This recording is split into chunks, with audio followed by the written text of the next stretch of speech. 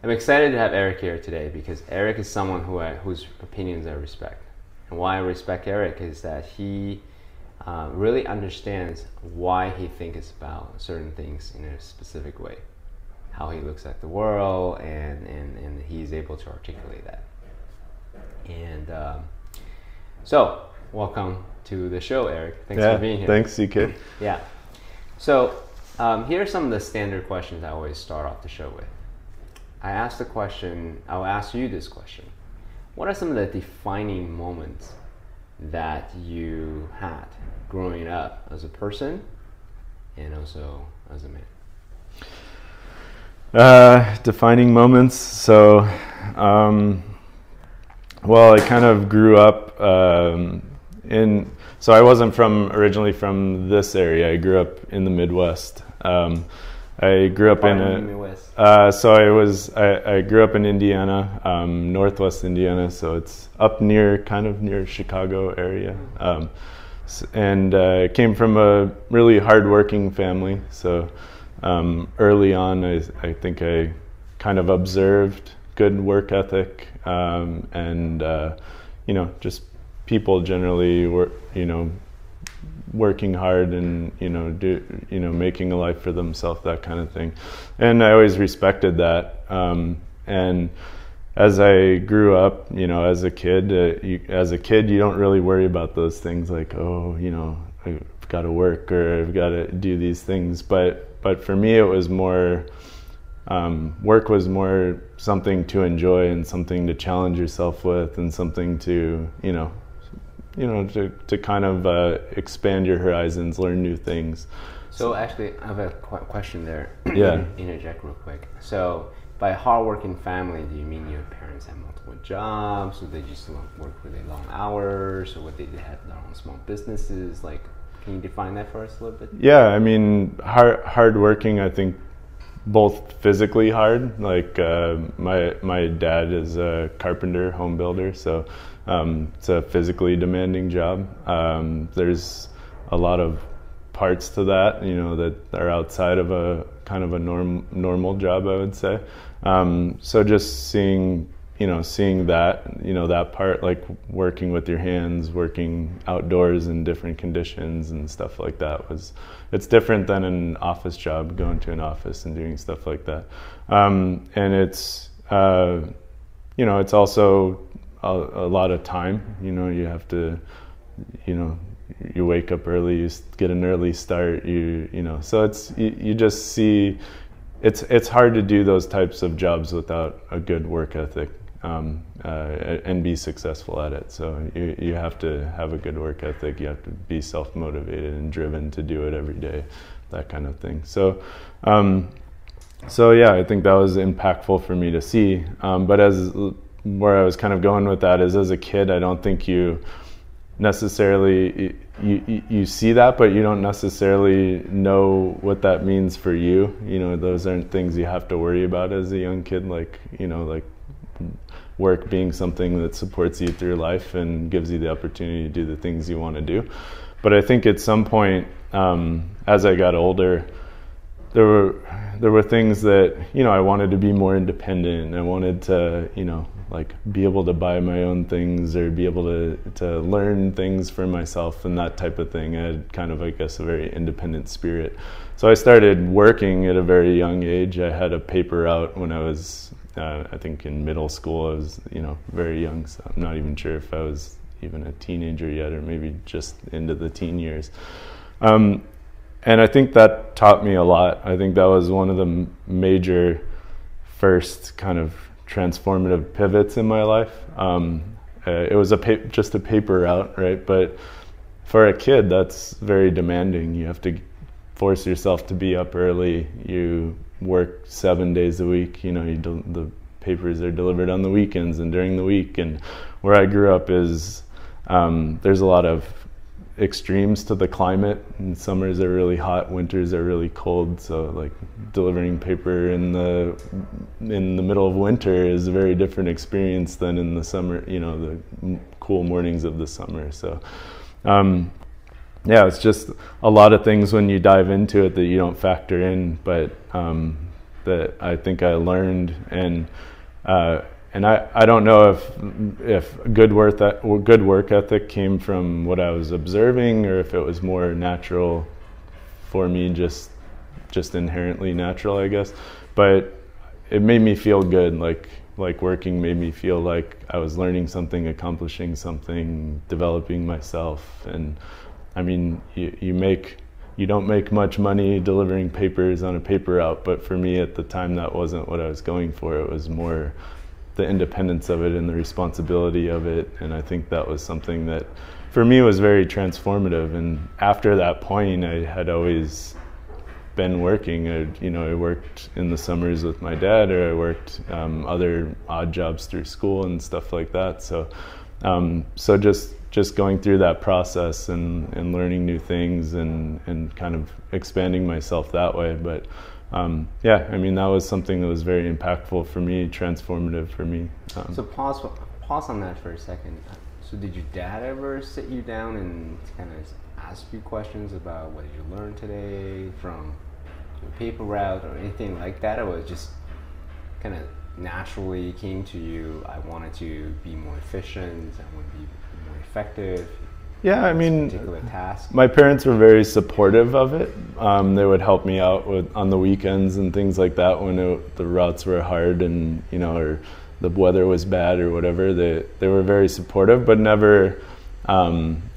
They kind of let me do my own thing with it. They were never, not really directly using it as like a life learning experience or anything like that. I think they were more just like, let's see where he goes with this. So that part of it was more self-driven, I think, and it was really, one, a desire to be independent, and two, I think maybe just stubbornness as a kid, like I'm doing this no matter what, I want to do it, that kind of thing.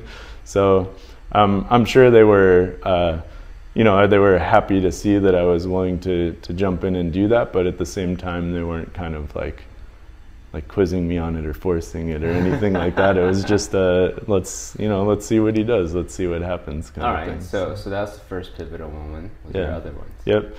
Other ones, I think, I mean, there's always, I don't know that I don't view a lot of things as major pivotal moments. I see a lot of like incremental things that, over time, just looking at things different ways, seeing the world different ways. But I think major pivotal moments are things like getting married, having kids, things like... So why don't we actually pause on that, getting married? So why was it pivotal for you? Well, so going back to the first point, as a kid striving for independence and all these things, I think when you get married, you're now committing yourself to another person, and also committing to a life together and doing things together and all of that. So you're independent, but as a couple, I think. So it's a major turning point in the sense that you stop being as before being married. I think I was more inward focused, kind of self-centered. Things good or bad was determined by how I felt. Like, if I'm doing good at something or bad at something, or if I'm happy in the moment or not happy in the moment.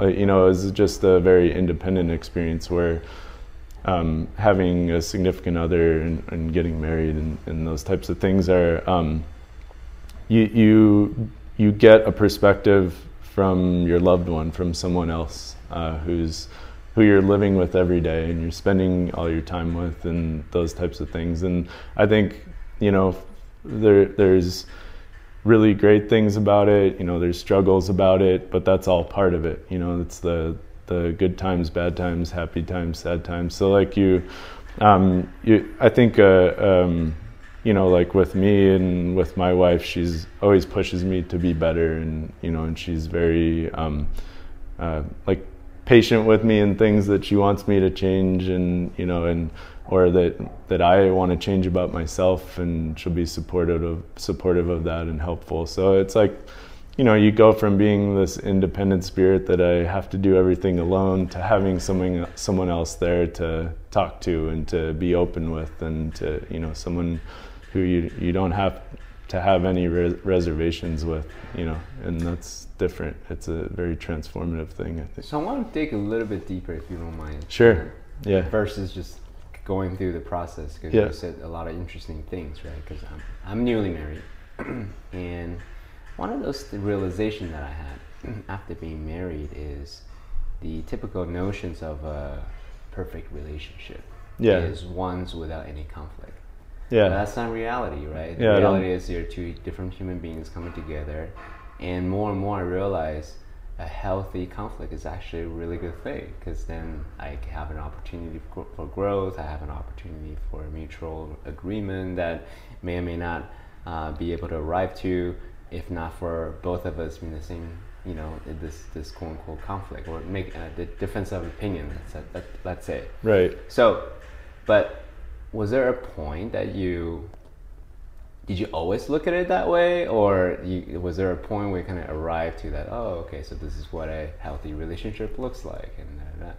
Yeah, I mean, I think everything you experience in life is really a learning experience, including, going into a relationship with somebody at that level where you are together all the time, and you're girlfriend, boyfriend, or married, or whatever. If you're with someone, you're living with them, you're experiencing life together, you're doing all these things together. You're gonna have times that you disagree, or times that you strongly disagree, and we're human. The environment around us changes our emotions, and it changes our perspective on things and how we feel. And as two people, you're never gonna be completely in sync on that.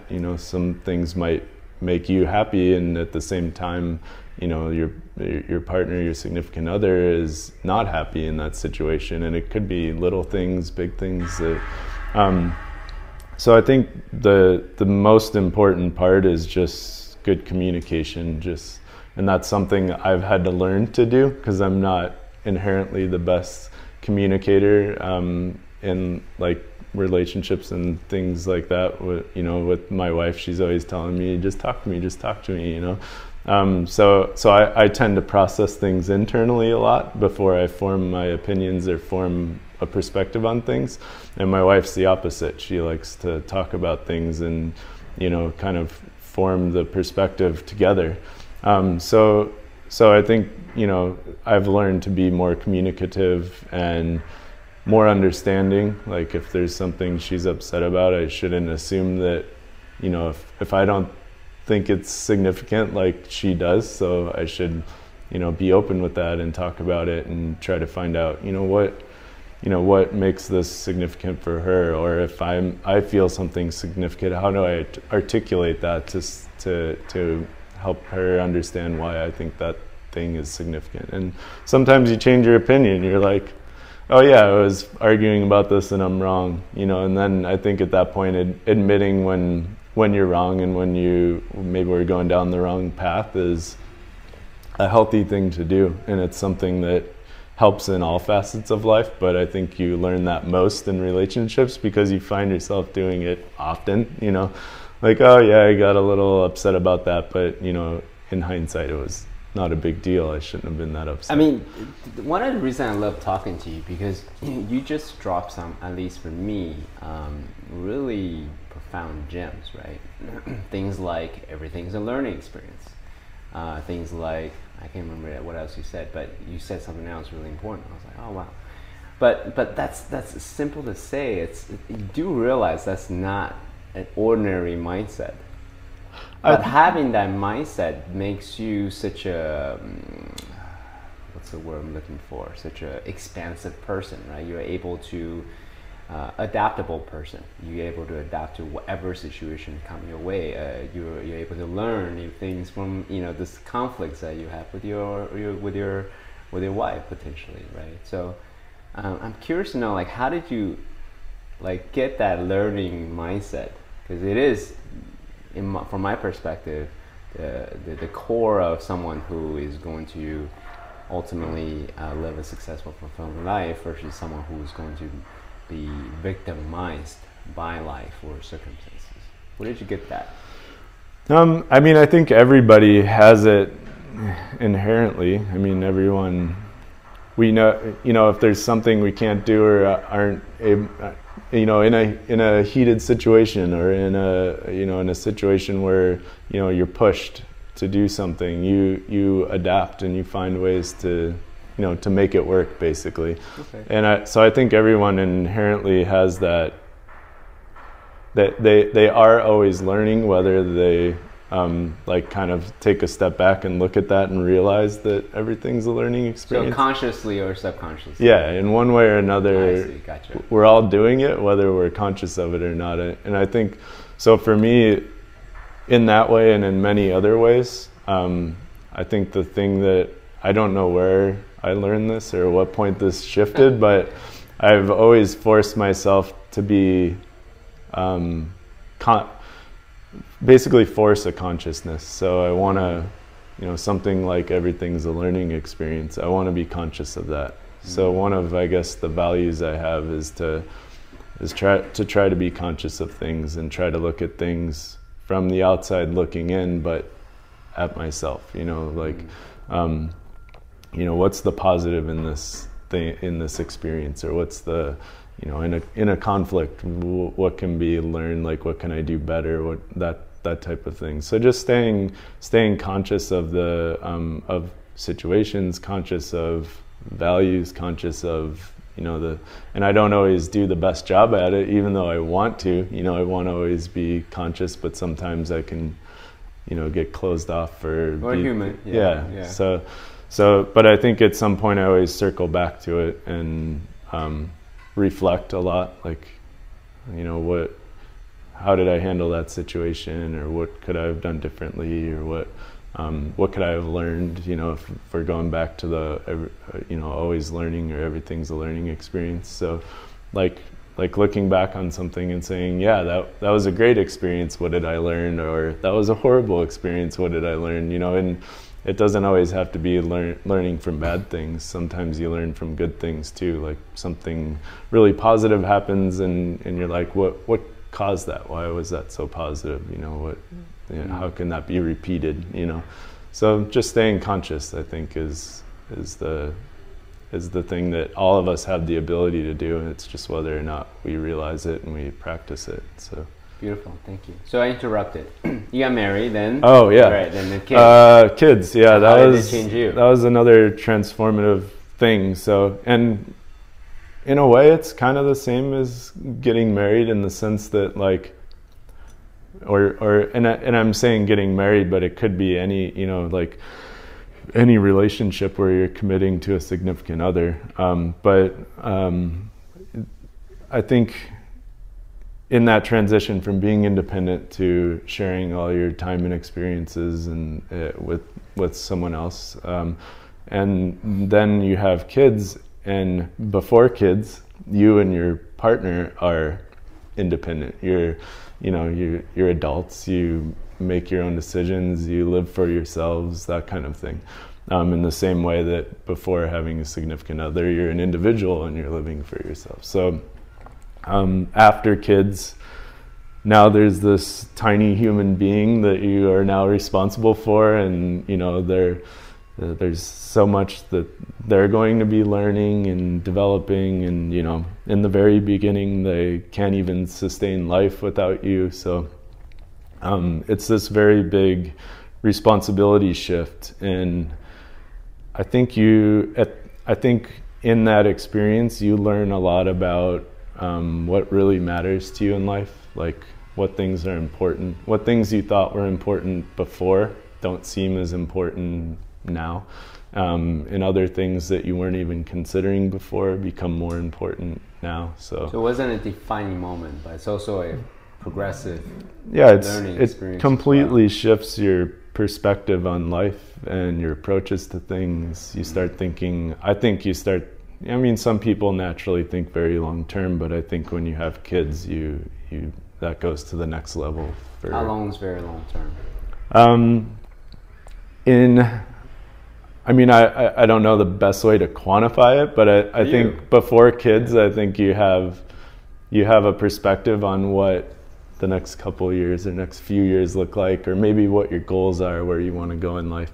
After you have kids, it stops being so much about, what am I doing, or what are we doing, or where do we want to go, to what's best for our kids, and what, how can we help them in life? Because ultimately, I mean, as people, you spend time as a kid, you're growing up, you're learning, people are teaching you things, then you go off in life and you're independent, and you're still learning, you're still doing your own thing. But then after you have kids, now that kind of shifts, where now there's someone else that you're passing the knowledge on to, and you're teaching them the things that you learned, and you're kind of developing them, and in a lot of ways you're taking all the inputs that you had, like what were the things that I enjoyed most about my childhood, or their times at their age and stuff like that, and what were things I didn't like that I don't want to expose them to, and stuff like that. So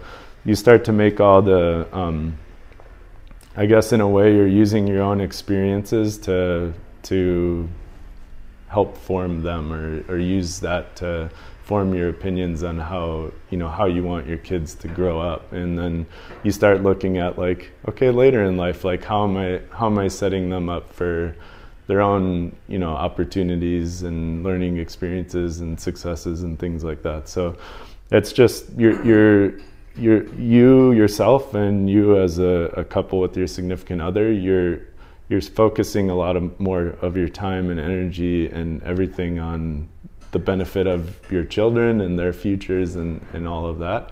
And I think you stop thinking so much about, what's right for us. And you're living more in the moment, I think, as a couple, and you're living more for the long term with kids, or at least that was my experience. So a follow-up question there. So is there a formal process? Is there a ritual? Is there a, hey, let's sit down and look at the plans? Or is it literally like on the fly? You think about it, you may share, you may not, with your partner about what you're thinking. Walk me through, because it sounds like there's a lot of happening in your head, right? As there's going through this. There's nothing formal about having kids. No. No. I don't mean the having kids. No, yeah, or even raising and planning and all that. The reflective aspect of it. In the beginning, it's kind of chaotic, and for me, it's different because my kids are young, so I haven't had a lot of the experience. How many and how? Two children. My son is almost 2, and my daughter is 4.5. Oh, so beautiful. And so that's it? Yeah. Well, maybe. Oh, okay. So that's part of the long-term planning. Like, do we want to bring another life into this world? So in going back and forth in that decision, and at times feel very no, and at times I feel like, yeah, maybe we would want another kid, and that's obviously a conversation where you, as a couple with your significant other, it's a big decision whether, and some people have kids, some people adopt, some people decide to not have kids. I mean, those are big decisions that you have to make together. So in that case, there is a lot of discussion and planning, and sometimes not planning. What you don't know. So but I think for me, like having young kids, I haven't been through all the processes of raising a kid, but I've been through the initial parts. They're a baby, and then they're growing up, and then you're looking at, like, okay, now we got to start thinking about school and stuff like that. So there's a lot of decision points along the way that is important to talk through and to think through, and to what's best for our kid, what would they enjoy versus what things am I doing for me or for us and from our perspective, and what things are going to be beneficial from their perspective. What are they going to enjoy? What are they going to be drawn to? And you start to learn their personalities and see different things, and you that forms a lot of your decisions. And my wife and I, we don't really push anything on our kids. Like, we don't push them to do specific things. We kind of let them seek it out, like with, like, you know, if you're doing like sports, or if they're getting into, you know, arts, or, you know, music, or different things, like, what, you know, you see that early on, like what they're into, and we kind of let them, you know, form their opinions. My daughter's at an age where she can do that. My son's, you know, he hasn't really started that process yet. So, yeah, but just, I guess, to answer your question, like the planning and the decision making and all that, it's very, there's always new data points. There's always new things that are coming in that are like, oh yeah, we didn't think about this, and we talk through it, or we, you know, or, you know, sometimes I haven't thought through it all the way, and I'll kind of defer to what my wife thinks is best, or in some cases, you know, she does the same with me, like, you know, and then sometimes you're going to be on the same page, and sometimes you're not, and I think when you're not on the same page, then it's important to just, like in anything between two people, it's just trying to understand the perspective of the other person, and why do they feel this way, why do we have this difference of opinion, is there something, you know, is there information I don't have, or is it just a strong opinion that, you know, that we differ on, or whatever. So, and then just working it out, like, what, you know, how much does this mean to me to win this point, versus how much does it mean to them. And sometimes it's like, yeah, I have this opinion, but it's not a strong opinion, and the other person might have a strong opinion. So just talking, communicating, same thing, just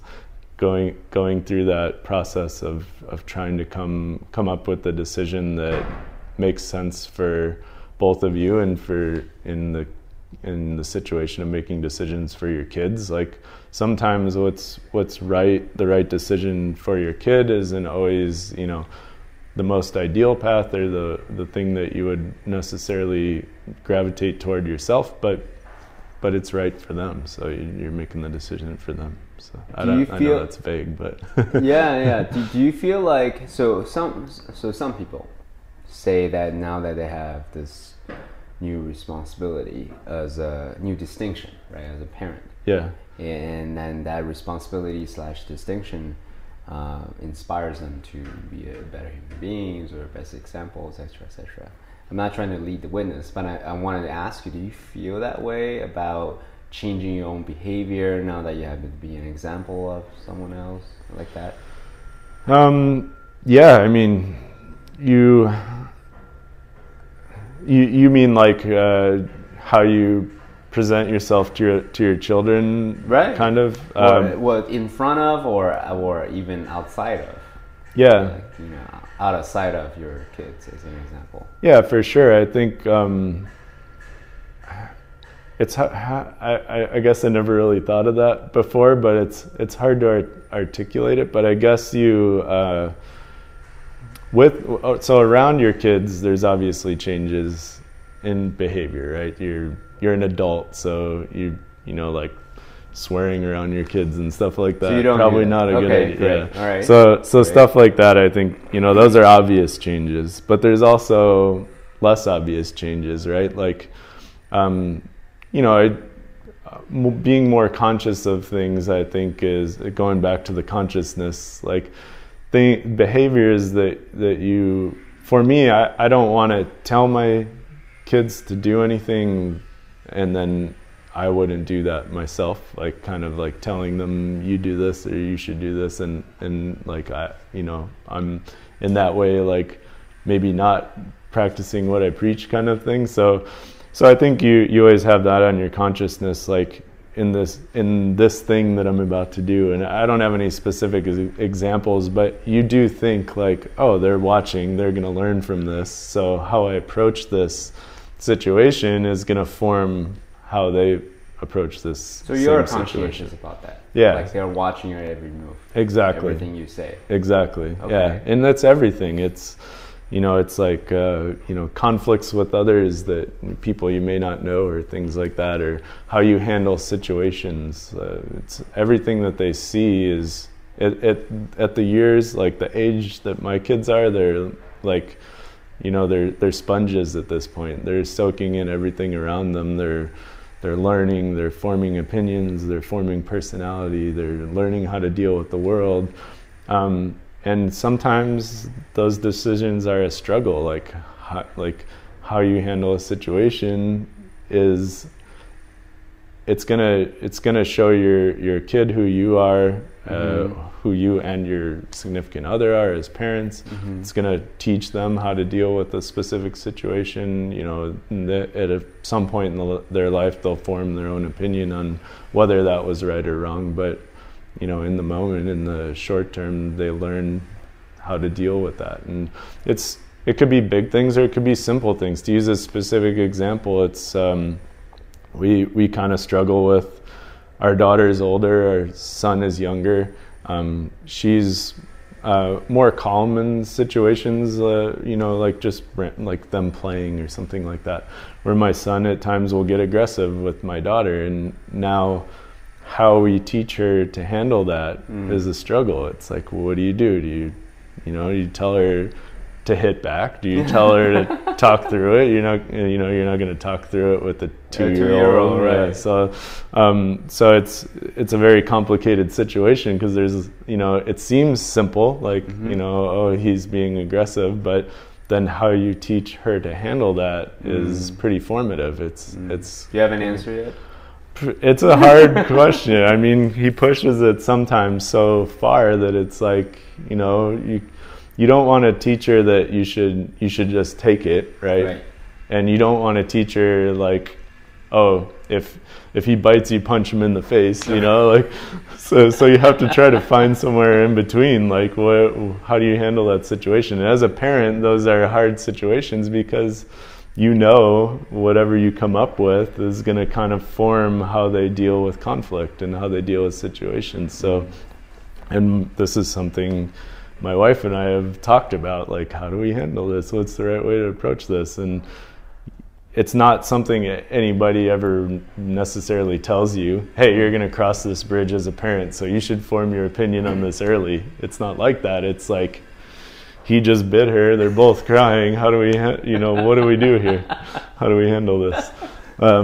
So I think I would probably just laugh first and foremost. Yeah, I mean, not because I enjoy their pain. Sure. But more of the, oh man, this the is a situation. Yeah. It's like a little overwhelming for me. Right. And my default reaction to it overwhelm is I would just start to laugh. Yeah, and as a parent, that to you it's not a big deal. It's a small situation, but from their perspective, it is a big deal. Oh yeah, like, that's the only thing they know. Yeah. My world is effectively ending. I have this huge well of pain in my wrist or whatever. Yeah. My brother bit me. Right, you know? and then my formative relationship, my brother who I trusted, right, like all that stuff. Now I'm looking to my parents because I don't know how to handle this and situation. They are not doing anything. They're laughing. They're laughing. Yeah. Right. So then that was a moment that could essentially trigger, triggering effects down the line that way. Exactly. Yeah. So it's, and that's where I think, like, that's an example of a I think a little moment, a small situation that has a very formative impact based on your decision, the way that you handle that. So that's where kind of falling back to kind of the consciousness thing, like rather than being reactional or rash in that situation, trying to be conscious of the fact that you're about to make a decision that has a bigger impact than you maybe necessarily know. So and it's also difference of opinion, like for me and my wife, where for me it's like my natural reaction is to tell her, don't take that, like push back or defend yourself. Yeah. But how far do you take that? Right. Back to the punch him in the face example, that's probably too far. So, and then my wife's more like, she wants to help her understand why he's doing that, which is probably the better approach. Like why did he get so upset? And it's not, and sometimes it's her pushing him too hard. Sometimes she did nothing wrong. It's a complex situation to try to explain to a child of like, you know, what's the cause and effect here, and you know, how do you handle it? You know, obviously if you're provoking it, that's one thing, versus him just getting upset and it's an unprovoked thing. Like, you know, there's a different way to handle that. So just I think teaching understanding, but at the same time teaching that's not okay. Like you can't just do that. You know. So it's very nuanced. Yeah, I get it. Appreciate giving me a little bit of insight of the parenting moment. I wanted to use a specific example instead of being vague about everything, and that's I think a good example. That's a great example. It's a small situation with a lot of complexity to it. For sure. So. Yeah, absolutely. Thank you for that. Are there other defining moments that you can think back for you? Yeah, I mean, as a person and as a man. Just, I think small things throughout life, just, you know, decisions you make that you look back on and say, you know, I made the wrong decision and I'm not going to do that way again, versus things that, you know, you look back and you say, I didn't realize it then, but, you know, I took the right course or I did the right thing, excuse me. So I mean, nothing I guess necessarily stands out in a big way as being completely formative or things like that. But I think it's just more kind of the layering on of different experiences and different situations, and always reflecting. I think reflecting is important, where, you know, taking time to think back of like, where was I at this point in my life? What was I doing? You know, how was I making decisions? What things, you know, at a certain point in my life, I didn't necessarily have the whole, like, always be conscious mentality. I think I was more internalized, living in the moment, not really thinking about past or future at all. And then at some point that I can't really define, and that started to shift. Influences for me are big. I think I like you know, just random content, not necessarily like big lengthy books or anything like that, but just learning from the small things that people say, or the things that people point out that are, you know, they're small statements, but they're profound in their meaning, and they have, you know, deep things. That, to use a recent example, you know, another podcast, you know, the Joe Rogan Elon Musk dialogue that was very popular in the news and everything for other reasons, but there were some takeaways from that for me were impactful. Yeah, like what? Let's talk about that for a second. I think one specific thing was hearing Elon say, kind of almost jokingly, but you can tell it's something that he thinks about in life, is happiness equals reality minus expectations. So kind of implying that if there's no expectations, if you're just living in reality, then you can be happy, and when you start to add up expectations, you start to diminish happiness. So, and I started thinking about that more, and I was like, that makes a lot of sense. Where like, it's, you know, on its face, it's like kind of funny, and it's like, yeah, you know, okay. He simplifies things. Yeah, it's oversimplified, and but when you really think about it, it's like, well, what makes you not happy? And it's usually a failure to meet an expectation, where, you know, some outcome or something that you thought would happen doesn't, or you know, or something just doesn't meet your expectation of what the situation should have been, or what should have happened there. Those things diminish happiness. So then I guess to also use that as an example, where, so I may be quoting this wrong, or I may be pulling the wrong book and author. I'm not sure. Sorry, but let's go for it. A while back, I remember listening to, I think it was an audio book called, I think it was called 10% Happier or something like that. Harris. Dan Harris, yeah.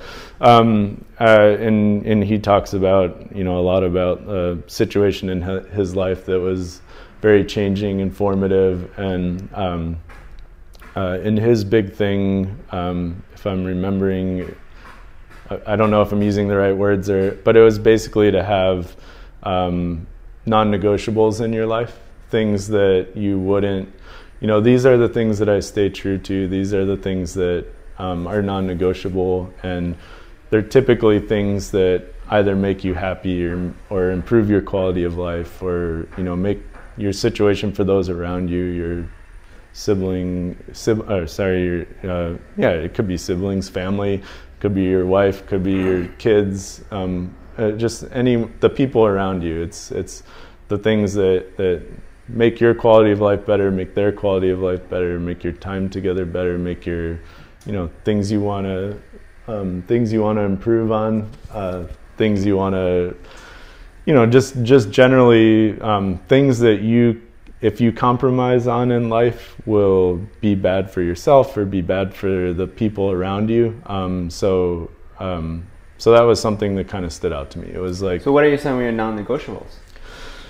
So I guess I don't necessarily formalize my non-negotiables to the level that he does. Okay. And I have also heard through other, listening to other books or hearing other dialogue just about things like, there's a common theme, right? Non-negotiables, setting principles in your life, setting values in your life. So it's something that everybody, or not everybody, but a lot of these writers and authors and people who aren't necessarily authors that are just documenting their life and experiences tend to relate back to these things, where I have to set these pillars in life that I stick to, and these help me.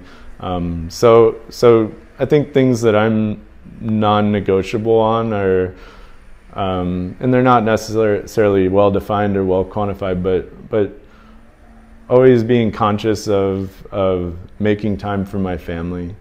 Sometimes you can get into the cycle of working so hard for, you want to give a good life and a good future for your family, to the point where you're not spending time with your family. And correct. Sometimes the things that matter most to yourself and to them are time together. Not sometimes, it's really pretty much all the time. So the more time you can spend together, like quality time where you're, doing something together, learning something together, experiencing something together, those are important to me. And it's something that, really my wife has taught me a lot, to kind of be conscious of that, to think about that, because you can let life pass you by, or you can experience it and live it. And, and I, there's parts of my life that feel like compromises to that. Like I have a long commute to and from work, right? And but that's a negative. But the trade-off is, I feel like I really value the time when we're together, and I'm also like spending time in that commute time doing things that improve myself through learning new things, audiobooks and stuff like that. But back to the kind of spending time together, I do it because of kind of the lifestyle that we can have together and the things we get to do and that type of thing. So for me, it's a trade-off. So absolutely. I think my negotiables aren't as like written in stone as Dan Harris's are, but I think I have trade-offs in my negotiables, but they're definitely things that I focus on. So spending time with family is a big one. Self-improvement's a big one. Like I get very unhappy, or I just don't feel good about myself if I'm not trying to improve in some way. So that could be anything. Could be how I'm eating, working out, something like that. Learning, new experiences, just expanding my my own knowledge, and then also now teaching is more a focus for me. And I think having kids was something that made that a focus for me. So teaching them things and letting them have experiences in life that, and that's another thing that my wife really pushes, is exposing them to things, letting them experience life. So a lot of it for me is around, I guess, centered around family. So yeah. I guess you could put that in so as family time, learning, and teaching. Yep. Yeah. Got it. And self-improvement, and yeah, I think that's kind of the big ones. How did you arrive to these non-negotiables, by the way? I mean, we can go a lot of different directions, but I'm also curious to know, because there may be some process that you did or that kind of helped you arrive to these non-negotiables. Yeah, I think I'm not good about proactively forming them. My non-negotiables come from making sacrifices, or not sacrifices, but making, I guess you'd call it mistakes, you know, where there were periods in my life where I was so extremely work focused that I was not focusing on my family enough. And, you know, specifically like my wife and I at one point, you know, we were both working and had very different schedules and got, you know, it's easy to get caught up in that and not be spending quality time together. So I think making that mistake and realizing that that's not how I want to live my life, and just, you know, forming a non-negotiable around that. Like, okay, we're gonna make time for each other. We're gonna, you know, experience new things, whether that's, you know, locally going somewhere that you haven't been before, or expanding out and traveling somewhere and seeing something that, you know, experiencing stuff together. So so that's a big deal to me. The self-improvement thing, I think I've inherently always wanted to do that, but at times, you know, I've just compromised on that and just, you know, I'm too busy to do this thing, or I don't have enough time in my schedule to work out. And if you really take a step back and look at that stuff and say, like, I'm being a little bit ridiculous here. Like, I can't find an hour in my day somewhere to work in a workout, or you know, doesn't even need to be an hour. Yeah, right, or maybe 30 minutes or whatever it is. Right. Just, you know, do something. Anything you can do is better than nothing at all. So, and then something like, you know, like eating, right? So my wife's very big on foods and what we're eating and what's in the food and stuff like that. And that's something I didn't necessarily always think about. But then as I started eating better and learning more about foods, and, you know, and just in general, you know, about how you treat your body and things like that, it pushed me to focus more on that and to make that more of a center of attention for me. And I still don't always follow that the best. You know, there's times I'll splurge or I'll eat something really bad, but I think I'm always conscious of that. You know, right. It's not. You know, the consequences are coming. Exactly. So it's an intentional misstep, I would say. Yeah. But it's something that I'm very focused on and very, you know, I do stay very conscious of. So I think things like that, like just generally stuff that if I'm compromising my negotiable, it weighs on me. So got it. So in that way, I think they've been formed, but they're not necessarily formalized. One of the things I also kind of hear you say your non-negotiables is that self-reflection. Yeah. That you may or may not be. It's like fish doesn't see water, so that's just something that you do. Right. It's a discipline. Yeah. So that's what you think about all the time, right? Yeah. Right. Discipline's a good term. Like I think like discipline in those types of things, like self-reflection and consciousness and all of that, it is a discipline, and it's something that I think some disciplines you have to force on yourself, like, and that's probably more true to the definition of discipline, where I don't necessarily want to do this, but I know it's the right thing to do and I need to stick to it and I need to do it. But I think there's other disciplines that maybe there's a better word for it, but they're more inherent. It's like, if I'm not doing this, I feel bad, or I feel guilty to myself. You know, it's a contract I've made with myself that I'm not necessarily living up to. So I think for me, self-reflection fits more into that, where it's more of an inherent discipline. It's not something I necessarily have to force myself to do, but it is something that I feel guilty about myself or to myself if I'm not doing it, if that makes sense. It does, actually. So one of my intentions of doing this podcast is to have my guests share tactical things that they do. So what are some of the disciplines that you do to keep you grounded as a human being, to keep you grounded as a parent, to keep you grounded as a spouse, to keep you grounded as a professional, as a leader in an organization? What Viktor Frankl, I want to share this quote with you, so that it provides to the context of my question. Viktor Frankl, in his book Man's Search for Meaning, he said, between stimulus and response, there's a space, and in that space lies our freedom and growth. So disciplines to me allows for lengthening that space, allows for options in that space, right? So what are some of the disciplines that you do every day, every week, as a way to hone your own mastery, these other areas in your life? I guess that's kind of a hard question, because I do change things a lot, I think, so I don't, there's nothing, I guess, that outside of self-reflection and self-consciousness, there's nothing that that I'm good about sticking to all the time. Like, I must do this, I must wake up and do this, or I must have this ritual or this thing that I do. So I think I'm a little more abstract from that perspective, where I'll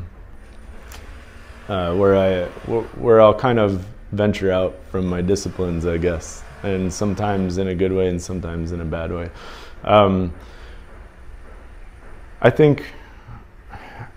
I think overall, just falling back to the self-reflection, just everything that I do, I tend to analyze, and I tend to think about the situation, and that doesn't always mean that I never make the same mistake twice, but I think being very conscious of it and really thinking through something that stood out to me is something that I do. And again, it's going back to the inherent discipline. It's something that's more inherent. But if I'm not doing that, it's almost like it's in my mental to-do list. Like, I haven't thought about this thing through yet. So it's there, and it's kind of weighing on me until I take the time to really think through it. So let's actually go through that a little bit deeper, actually. Sure. I know that I'm kind of jumping around a little bit, but a lot of people use that word, that phrase a lot. I'm thinking it through, or, as a piece of advice to someone. Let's think it through, blah, blah, blah. Yeah. So what is thinking it through? Like, when do you stop? Because you can overthink things. Sure. And actually never do anything. Yeah. Right? So, and you'd actually do it very well, where almost anything that I talk to you about, you have an answer, you have a mental model, you've thought about it, and you are able, so that's one. Two, you're able to articulate your inner workings, which, again, very impressive thing. And three, you take action on those things. You're one of the highest performers at our organization, and people respect you as a leader as a result of all these efforts that you put in to think it through. So can you unpack that for us? Like, what is... Yeah. How do you... all right, let me actually phrase it in a different way. If I'm listening to you right now, brand new person, I don't think about things through in my life. I want to learn, like, give me some tactical things I can do to think things through.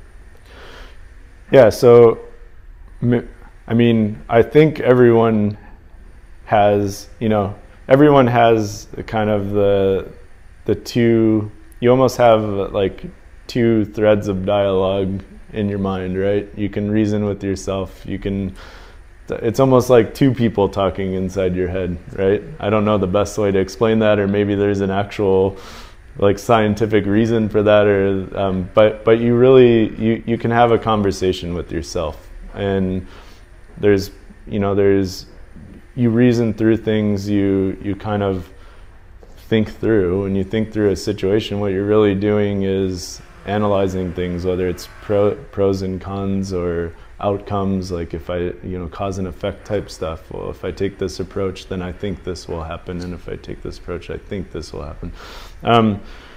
So I think it really depends on what you're thinking through, like what the actual approach is, but the process is the same. It's an internal dialogue. It's having a conversation with yourself. So you use internal dialogue as a mental model. Yes, for me. And some people want to, I think, more inherently want to externalize, and they want to talk it through with someone else.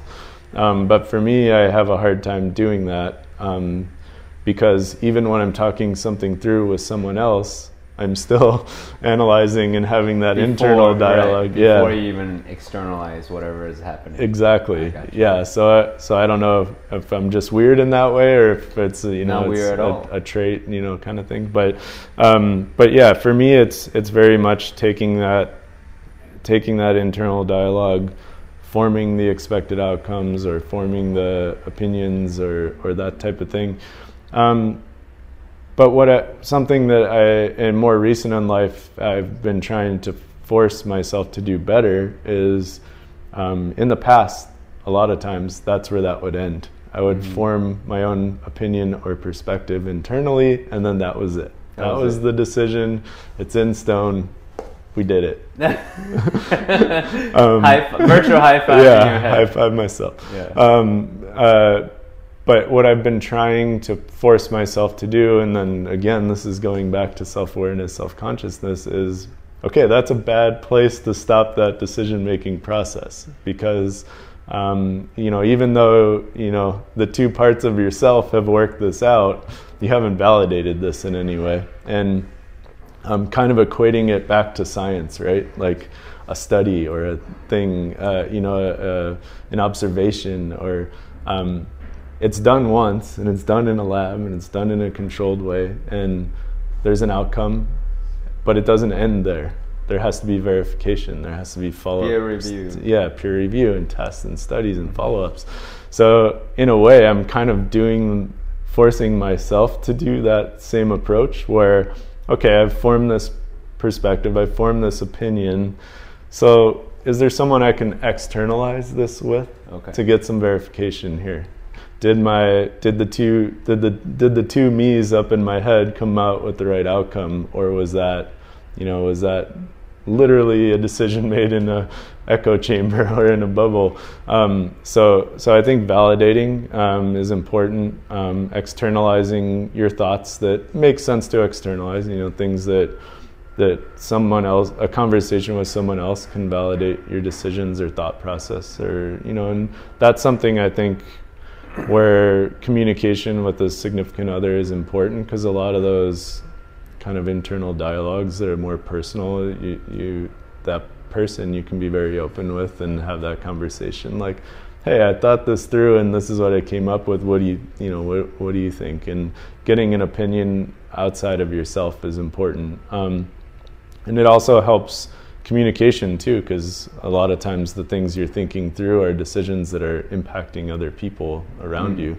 And if you're not validating the effects of those decisions, maybe directly with the people that they impact, or more broadly with people who can just help you form those opinions, is important, because it's, what you've come up with is going to impact others. So that's something I don't necessarily do well, or that I haven't done well in the past, and it's something I'm very conscious of improving. And in pretty much every situation where I do that, and that's something that I guess this could be a discipline or ritual that I forced myself to do, but never really formalized it in that way. It's just something that I do. But when I do that, and when I do that effectively, the outcome is almost always much better than the perspective or opinion I formalized or I internalized. So one of the things because you talked about the word influence, and I believe hugely that our environment, right, the people that we surround ourselves with, the people that we seek counsel from, the people that we use to validate our opinions, are hugely influential too. the outcome of our lives, right? So you mentioned that you seek validation, or you validate your opinions with your spouse. Beautiful, awesome. I try to, yeah. I want to get better at that. Yeah, that's great.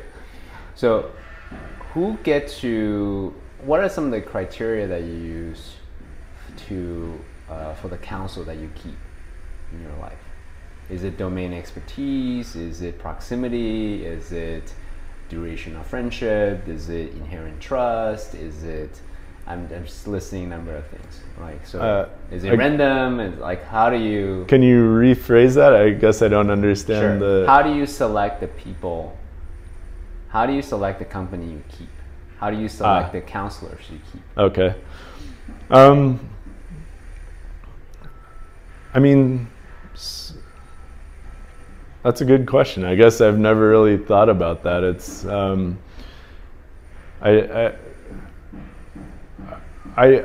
so there's different levels of that, I guess. I guess there's, you know, there's people you really trust and who've helped you make decisions or think through things, or, you know, just generally have provided good guidance. That I think in situations where you're trying to think through something, you're trying to get an outside perspective, you go to those people first. Those are the first people you think of. People that are giving you good advice in the past. Whether it's, you know, whether it's good advice or generally have good perspectives on things, or if it's something specific you're thinking about, maybe thinking of a friend who's an expert in that way. But I think just generally the people that I'm most drawn to are people who challenge me to be a better version of myself, and also expect that of their friends and the people around them. Like they want to be around, you know, people who challenge them and make them better versions of themselves. I think that's something I'm drawn to. I'm drawn to, you know, just generally, you know, good-spirited people, hardworking people. I don't have like one category, I guess, that's like, I actually think it's the opposite of that. I like surrounding myself with a kind of a broad spectrum of people. Diversity. Yeah, different disciplines, different backgrounds, different everything, because in a selfish way, it's probably just another version of me trying to be better and make better, you know, make a better, formulate a better self, and always be challenging and improving myself. If you have a good diversity of friends around you, I feel like that's easier to facilitate. You know, there's a good circle of people. But I'm also a person that, like close friends, like people who I really trust and go to and things like that, that's a very small group. Right. So I think I have a broad group of general friends, but a larger group of general friends, but I have a small group of people that I would call my so kind of direct. Yeah, no. So let's actually go a little bit deeper in that specific thing, right? Close friends. Yep. Some may call it circle of men or counsel. I mean, whatever you call it, just close friends, right? How did you pick those people? What are some of the common denominators? What are some of the criteria that you use, consciously or subconsciously? And while you think about that, let me kind of contextualize the question a little bit. Yeah, sure. There's a famous phrase in the personal development world that is, we are the average of the 5 people that we spend the most time with, right? And you know, on the first hand, when I hear about it, oh yes, that's a very oversimplified statement. But the more I think about it, if you look at the outlook of someone's positivity, motivation, work ethic, or even net worth, is actually quite, it's not deterministic, but it's pretty damn on point. Yeah. So therefore, I'm very conscientious about who are the 5 people that I spend, you know, my most time with. So, coming back to this, how do you select the people that you're closest with? I guess I've never really thought of it. It's just kind of happened naturally. But if I try to dissect it, so doing the, take a step back exercise and look in to see what, what has made me make that decision about people. The thing that I think of, the first thing that comes to mind is it's people who I've had life experiences with, and I generally like the way that I'm drawn to the way that they've approached those experiences or handled those experiences. Just generally how I guess they go about life, and probably naturally drawn to people who are in the same way, very self-conscious, self-reflective. So for me, I think it's actually something really hard to answer, because I don't necessarily know. Questions, only hard questions. I don't necessarily know. I guess it's I mean, I just think of the same thing. It's everyone in that group of close friends, I would say, are people that I've had life experiences with, things that were whether it was usually not like one-off experiences, usually like spent a lot of time with that person, and over time the friendship has developed, and have just learned things about them that I value, and that type of thing. So I think that's important to me, like being around people who aren't judgmental, and you can have a good conversation with, and they can listen and be able to help you do the validation step and go through thought process with you and things like that. Typically people who are I guess think a little deeper, or think about things in a more externalized view is something I value, and I enjoy having conversations with people who do that. But I can't pinpoint anything that's like, yes, this is what. Here's the 5 things. If you're going to be in that tight circle, you have to go through this process. What was that Robert De Niro movie with Ben Stiller? You're in my circle of trust. Yeah, right. Yeah. I don't know. Yeah. I don't have a checklist or a specific gate you have to go through to get in the circle of trust. It's just experience. It's experiencing life together, and being able to reflect. Yeah, one of the things I'm actually really fascinated about is how can we create such a life experience together. Obviously, we can't force anything. Yeah. Right. Let's say you and I can't like force you to be my best friend or be in your circle, inner circle of trust, as an example. However, we can create events that could increase the probability of that happening by putting us in situations of, let's say, peak experiences.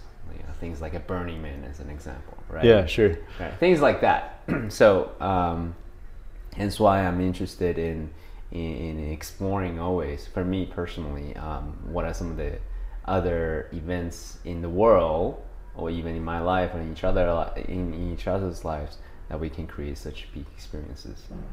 So that's something that I'm quite intrigued about, and I'm exploring right now personally. Wilderness training as an example. Okay. Right. Yeah. That's definitely, if you go through something like that with someone else, you learn a lot about each other. You learn, deep things, like how does someone conduct themselves in a stressful situation, and all of that. So I think those are the types of things that I think help me form stronger bonds with others, is, just going through those types of life experiences. But part of it is also what you do after that. You can have a great experience with someone in life, and then if you never speak to each other outside of that time, that over time that bond fades.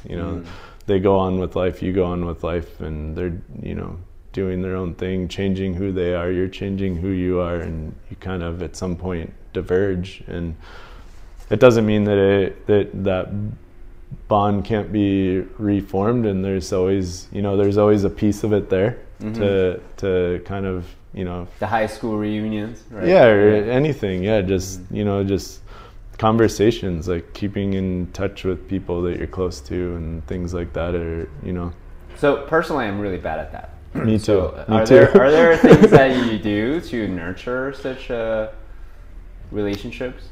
Especially, I mean, at least for me too, I'm very conscientious about formulating strong masculine male relationships. I think for me as a man, that's really, really important.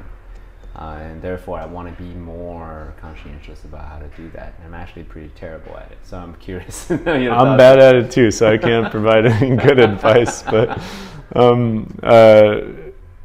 yeah, I think for me,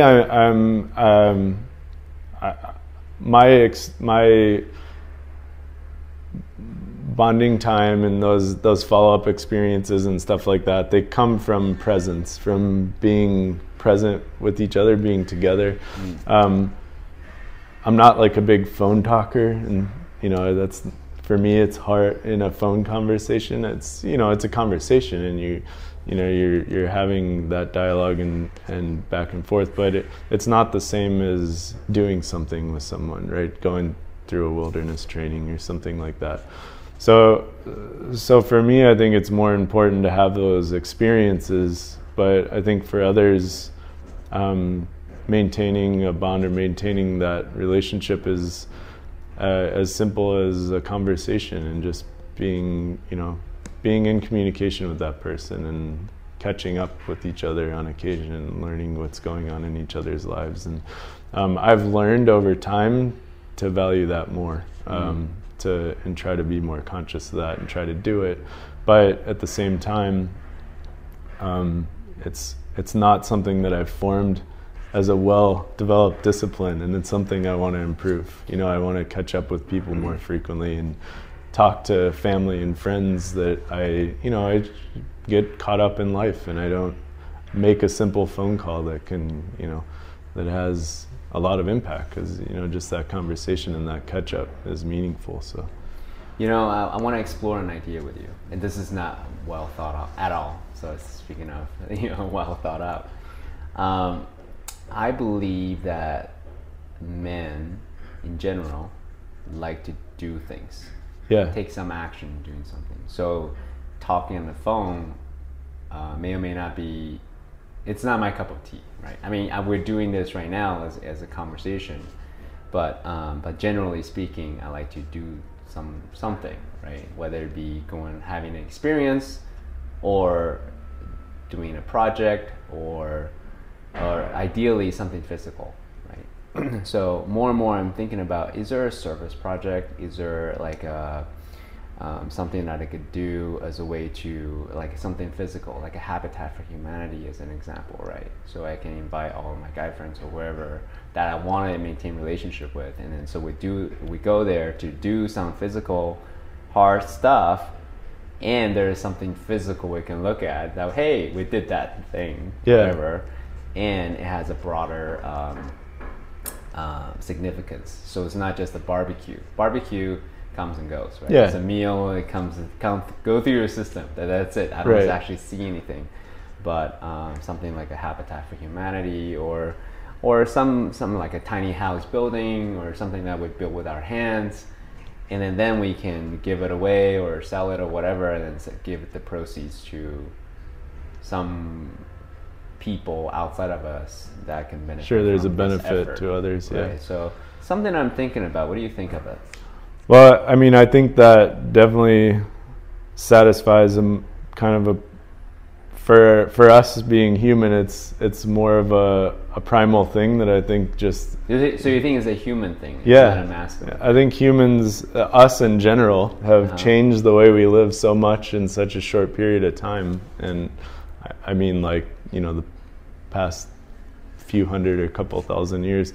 I think there's still inherent things in our being, in our DNA or whatever, our instincts, that are more primal, that are more, you see it in kids, right? Like in a new baby, they come out very primal. They're just reactionary, they're instinctual, they're, as they grow and start walking and start doing things, it's like, I joke that my son's like a little caveman, it's, but there's some truth to that. There's some things that are just wired in us that are natural.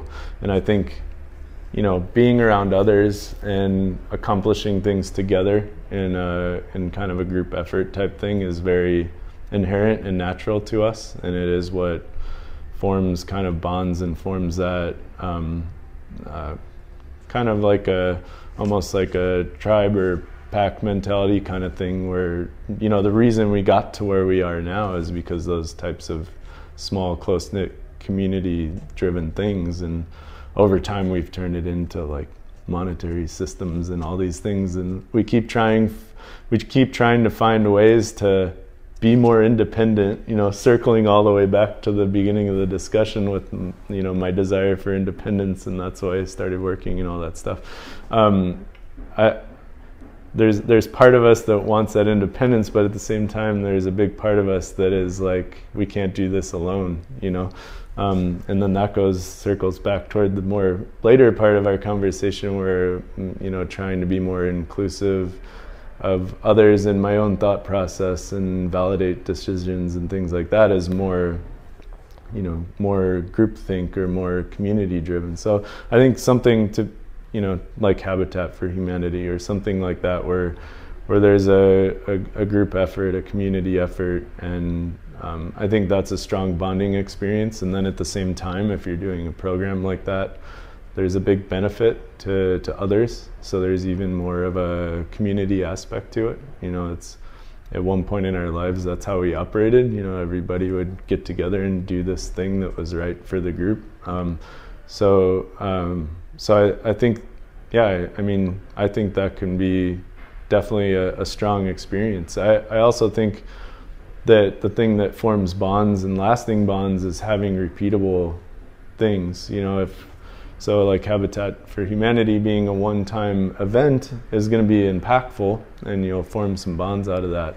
But if there's no follow-up to that, there's no rituals. Yeah, it diminishes over time. So if it's like, you as a group decide that you're going to do that on a yearly basis, like every year we're going to join one of these projects and do it together. Or if you have like, I was thinking weekly. Or weekly, okay, or weekly, or yeah. Something. I think whatever it may be. Just turning it into a ritual, something you do together, that you get together and that's what you do.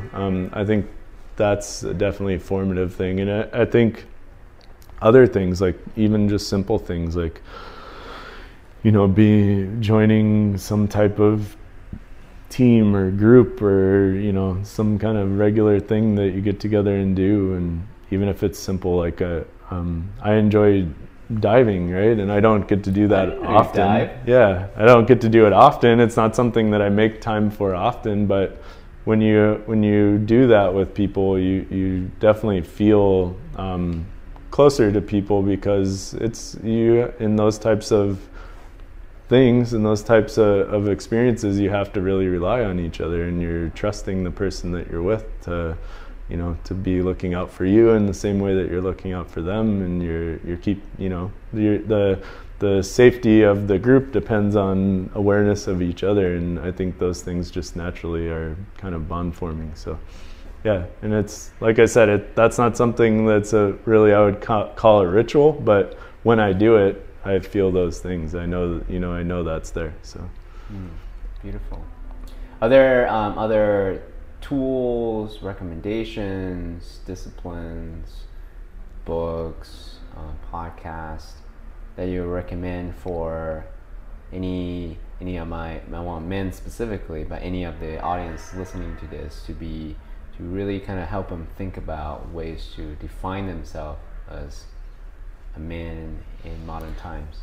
I mean, it's really about personal goals, what you want to learn, what you want to be better at, what you already know versus what new information you want. Some people do well with, like very science-driven books, and some want more, things that are maybe more spiritual or religious or whatever. So I think it's more about finding your passion and what you want to improve, what you want to change, what you want to do better or learn about, and then finding the authors or the books or the podcast or whatever that fit that thing. Well, they're listening to this podcast right now, wanted to be better men in modern times. So that's what their interest is, right? So I'm asking for a specific, like, I think some of the things. Yeah, I think the interest could be there. I want to be a better man. I want to be a better person. But how you get there is everybody's own avenue, right? Sure. Like for me, being a better person might be understanding things, understanding how to self-reflect or understanding human psychology or something. Like I guess to use a specific author, I really like a lot of like the Malcolm Gladwell work. I think it's a little more psychological at a level. There's kind of, it's almost case study-ish, if you will, and going through some of that stuff. But some people might be more drawn to like a more spiritual approach, and they want to be more abstract in the thinking or stuff like that. So it's just everybody has the same path. In this topic, I want to be better. I want to push myself to be better. But I think everybody has their own unique path to get there. So I think if you don't know that path, then you know that you want to get to the end, but you don't know what path you want to take or you want to work. I guess there is no end. You're always going to be going through a continuous improvement process, a constant learning. But defining your path, I think, is the important first step. Like, what is the thing that compels me to get there? What is the thing that's most natural for me? What approaches make the most sense? Like because if it's something you're not into, you're gonna fall out of it. You're not gonna do it. Okay, so let me ask you, given that you're a technologist, right? Yeah. And this could take us down a rabbit hole. You're a technologist, you have young children. Yes. And what's up and coming, artificial intelligence, all these beautiful technology, exponential technologies. Yep. Right? So in thinking ahead, like a way to guide your children as an example, how do you help them guide what paths to take them to the future that they want to live into, given that the future is so uncertain? Sure. Right? Given the tools that we're creating could lead us to various paths that is we don't know. So how do you guide them in choosing that future? Well, for the foreseeable future, the one thing that will remain constant is how open-minded we are and how what approaches we take in our thought processes, whether that's augmented or whether that's purely biological. Just in getting, like, not to go too deep down the technology rabbit hole, but we're already doing those things. We're already using phones to form opinions, or computers, or the internet in general. That's kind of like a collective of human thought, and we use the opinions and publish things other people have published to form our own opinions. But you have to be good at being open-minded and how to accept all the noise, take in all the inputs, and then wait, back up. What did you say? Accept all the inputs and take in all the noise. Taking all the noise. Take in all the noise. You go on social media, it's noise. You go on news, it's noise. You go on the internet in general, it's noise. Right. Conversations with others are driven by the thoughts they're formulating off of the things they're seeing in all of these forms of forms of communication. They're really forms of communication. Where, as humans, we constantly get better at communication from way back when it was like not even really verbal communication to now when we're using, internet and, radio and all these different ways to communicate with each other. So I think being able to be good at taking in all those inputs, all that noise, and funneling it down to effective and actionable things that make the most sense to yourself and benefit others, make yourself better, make others better. Just being able to process information in general, because right now there's no shortage of information, and that's not slowing down. That's only going to change. We're going to get faster with information. Right now we're, not to be going back to quoting Musk, but I think he at some point I remember hearing something about bottlenecks in human communication. That's and right. how bandwidth. Bandwidth. Right. So he expresses that our thumbs are our bottleneck, right? That was pretty profound to me to hear that, and it took a lot of mental internal dialogue to process that and say, that's completely true. Where the rate at which we can create information right now is driven by how fast we can type, or how fast we can, to articulate our thoughts via our thumbs. So the next level to that, the natural progression, is make that process faster, because that's what we seem to continue to do, is to improve technology, make things faster and more accessible and more closer to the, in computing specifically, you start out with big central system that does processing, and then it goes on to connected systems that can process together, and then it goes on to a whole net and internet of systems that can now all communicate with each other, and it keeps getting broader, and our interface to that keeps getting better. It went from, like cards in a machine to a screen to, now terminals to now standalone units to now the whole thing's in our pocket. So what's next? Is there augmentation of ourselves? Is there a convergence of technology and biology that, that happens at some point in the future? It's an interface issue, sounds like. Like he's somewhat similar down to computer human interface. Exactly. Right? Like, so closer and closer. Yeah. So that stood out to me, and you think about that, and you think about, what is our, as a human, what is our own capacity to digest information? But if you think about it, we're actually really good at it.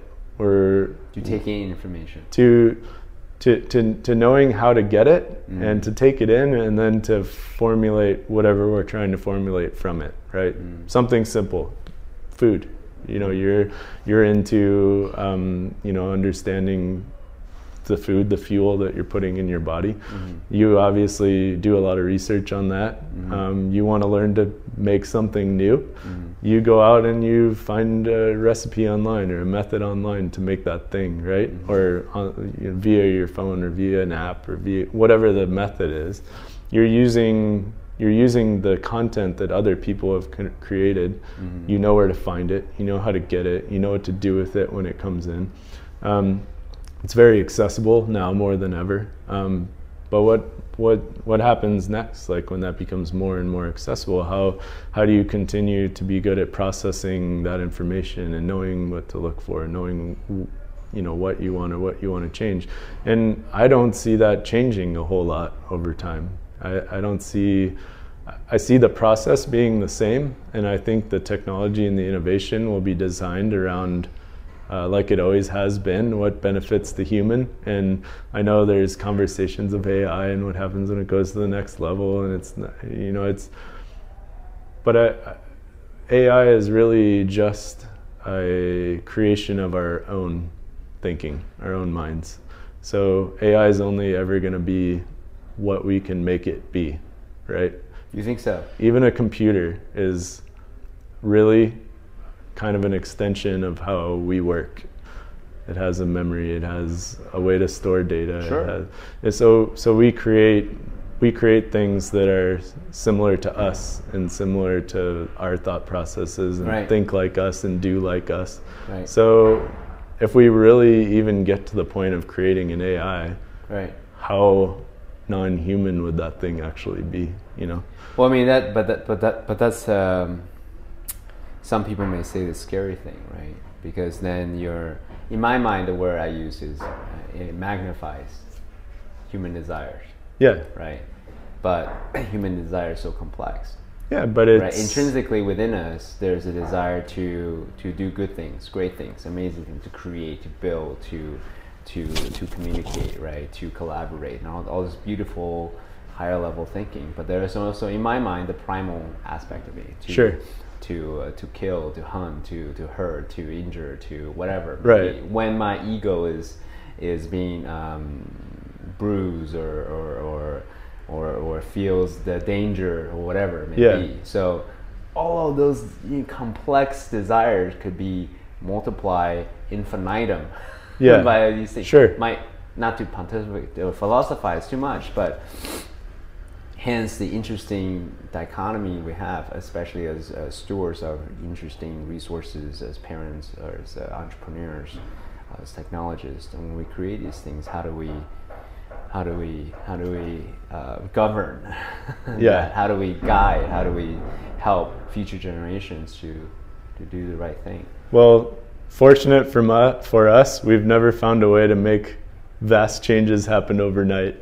It happens over time and it changes slowly. And maybe that tips with AI. Maybe we get to a point where, it is happening overnight. We can't control it. But I see the progression of technology kind of maintaining with, if you go back 200 years and you explain what we have today, that would be really scary to a lot of people. Correct. And they would probably say that would end humanity, and that it would be so catastrophic to have that that level of access and resources and all these things. And, just explaining all the things that we've done over the past 200 years would be almost difficult to articulate. Good point. So assuming the future from that and moving forward from that, to answer your question of, how do you handle that? How do you teach how to handle that? I think it goes back to just keeping an open mind and understanding that we are humans and we're developing it. So we get to make it whatever we want it to be. Obviously we're not doing it individually. It's a big thing. It's a community thing, but we're just one group. We're a bunch of people on one planet, trying to figure this stuff out and trying to build it. So we have the opportunity to make it what we want. And I think there's always the thing that has got us this far, and the reason we even still exist now, is there's always been methods, whether they're crude and brutal or whether they're more closer to current times and a little bit more diplomatic. I think there's always been ways to govern things and to make sure that we're not destroying ourselves. And there's definitely trip ups in that, and times in history where we haven't been good at that. But for the most part, we've found ways and we've learned how to adapt to technology and how to use it for good, and it gets used for bad too. But so far we haven't killed ourselves off with it. So maybe that changes. Like, the past shouldn't be an indicator of the future, but I have faith that over time, as these things evolve and we get better at these interfaces, and information's flowing faster and information's making more decisions for itself, I think I have faith in us that we can use that in the right way, and we can, really, and not to get too techy or too down the rabbit hole, but I think we're gonna go the route of augmentation way before we ever figure out artificial intelligence. So I think that the convergence of technology and biology will happen at such a fast rate that there is no clear line between human intelligence and artificial intelligence. So at that point, does it really matter if Good point. Yeah, one of the reasons I'm kind of bipolar about this, right? I'm a huge believer. I'm a technologist at heart. I am an optimist around technology. So I'm definitely on your boat there. But I'm also of the opinion that until we understand ourselves, internally, knows actually what's happening inside, the inner workings, right? Why do we think about certain things? What are our non-negotiables? What are our values? What are our principles? What's really governing my thoughts? Technology may be able to help us multiply or accelerate the things that we want to do, but a lot of times, once we got the things that we thought we want, and we realize like, oh, there's no satisfaction. Whatever peak experience I got from this thing it's not enough. Let me go chase some other bigger thing. Yeah. Right? And then it realized, oh yeah, more and more just tunnel with no cheese. It's going back to the primal thing. Right. There's never going to be enough. There's never going to be enough. And ultimately, I love the way Buddhism, the Buddha kind of talked about like all suffering stems from attachment. So ultimately, it's not the external things that's going to make one happy. Ultimately, is that growth. Ultimately, is that peace of mind, awareness. Anyways, again, that's a whole other rabbit hole I don't want to get down to with this particular time, but I think it's so important that we get that, understand what's happening between our ears, understand our own psychology, understand what makes us tick, in a way that's going to lead us to that deeper fulfillment. Then we can use the tools that we have to help us, maintain that, to cultivate that, to make the kind of life that we wanted to live. That's my mental model.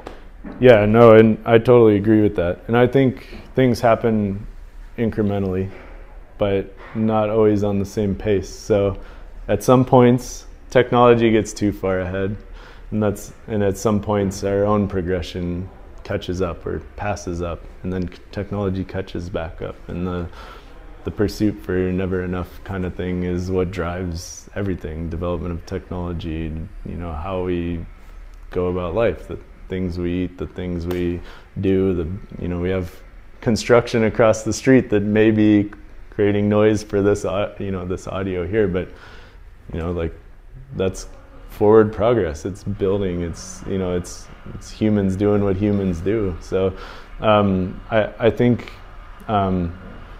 over time, I think that as long as we keep all of that in check the way that we do now, and just keep doing that, we're like not letting the technology get so far ahead that society and people haven't caught up to it. It's too overwhelming, it's too much too soon, and we see that happen, and we see technologies go away because of it, or come on really, deal with really hard struggles and troubles because it's too much too soon. Self-driving cars, great example. Like, we could have every car on the road tomorrow be self-driving, but there's other reasons why that doesn't happen. There's a monetary system. Not everyone can just go buy a self-driving car. There's legal systems that govern, can we allow this? Can we have cars cruising down the highway by themselves that aren't ready for that? We'd probably have, if tomorrow we took all the cars off the road, issued everyone a self-driving car, we'd probably, as much as people who develop self-driving cars would tell you that it would be a utopian world, we'd probably have a surge in accidents, deaths, bad things happening because the technology is not refined. But if you do it slowly, if you introduce it and get better at it, and there's going to be some bad missteps, some things that happen that weren't accounted for. There was a big thing in the news about a self-driving car hitting a pedestrian crossing a street, and the car didn't see it and the driver wasn't paying attention. It's the technology has to grow, it has to get better, and it's not just that application, it's in everything. And if we do that at the right pace, and with the right oversight and the right mentality, ultimately we get to a really good place. I think in 20 years, we could be in a situation where at least the majority of the cars on the road are all electric and self-driving, but it didn't happen in a week or a day or a year. It happens over time. So I think for our own sake, even though we have the ability to throw technology so far ahead of where we are, we approach it in a rational way, and we do it in a controlled way. And I'm confident that people will always grow with technology, and will always blur those lines between, like I said before, what's artificial and what's biological or human. And at some point it will just converge and there will be no difference, and then, you know, it's just the natural progression. So I think this is a good place to end it. Hey, all right. Thank you so much. I Yeah. really appreciate your time. So I want to acknowledge you first. I want to acknowledge you for just being so open to go the wide variety of topic that we cover. Yeah, right? From the very, very personal to the very, very kind of macro, humanity-based type conversation as a technologist. I want to acknowledge you for just being so grounded and generous in sharing the inner working of your mind. Right? What really comes through from for me is just how much you care about your family, and how much you care about your wife, how much you care about your kids, and it really comes through, and how that you allow that to shape who you are as a person, who you are as a man. It's a beautiful thing to experience. Thank you so much. Yeah, thank you for having me. I really enjoyed this. Yeah. Thank you. All right, my friend. Till next time. Bye-bye.